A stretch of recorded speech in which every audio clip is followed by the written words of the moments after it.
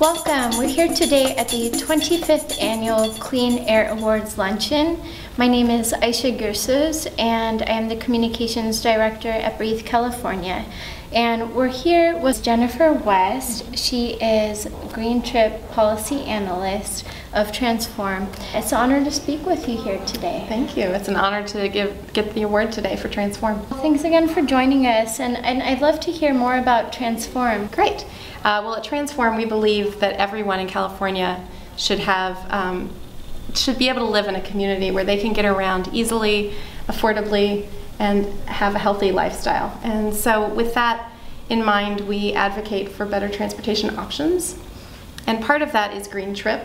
At Green Trip, we certify and promote low traffic developments. So new residential apartments and homes that will be built that will have built-in transportation options. One of the things is it's very expensive to live here. And so affordability of housing and transportation, those two combined are the largest part of most households' budgets. And we know that owning a car is an expensive option, and for low-income residents who can't afford a car, we want to know that there's safe and reliable and efficient transportation options. We need to offer alternatives that are really better for them, better in terms of time and cost, and then better ultimately for the air and for our lungs as well. And so transit passes do that, and with programs that are offered by some of the transit agencies in the Bay Area, either an employer or a residential developer can buy 100 transit passes at a 90% discount and pass those savings on to the residents. So instead of paying $150 a month for a transit pass, it's $120 a year. And it makes the transit option that much more achievable and doable for people to make the right choice. Same with car share memberships. We see more and more developers integrating car share into their projects, and what that means is instead of going from a private vehicle ownership model to a shared one means fewer cars, fewer parking spaces, but also, for a quick errand, you might choose your bike or walking or transit instead. What do you envision for the future? Because this is in many ways changing the narrative. Yeah. So we currently certify a new residential project as Green Trip if it meets our thresholds.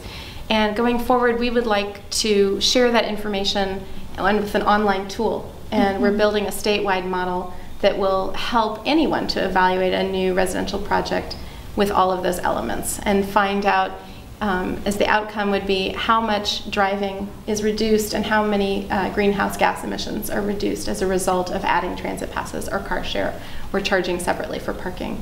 Adding affordability, because we know low-income residents are going to drive less and use transit more.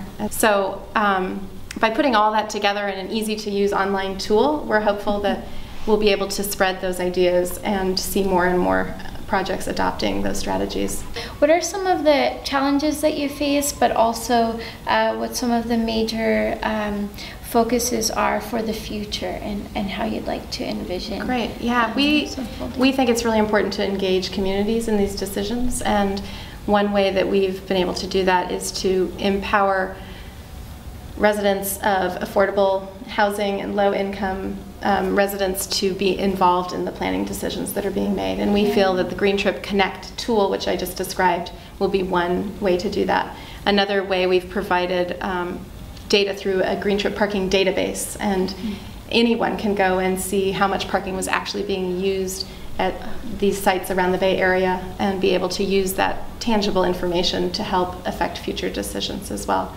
And then you mentioned the policy side, that we're working at the state level to ensure that the state's cap and trade funds or greenhouse gas reduction funds are being used to truly support good development near transit. And we're not putting a lot of parking next to transit, but instead incentivizing new residential development to have their residents make the right choices in terms of how they're going to get around. We want everyone to be able to get safely to school, to work, to wherever they need to go, and have a car-free option. available. It's been an honor to have you on board. Congratulations again. Thank you to Breathe California for this award. We're deeply honored. Oh, thank you so much. Thank you.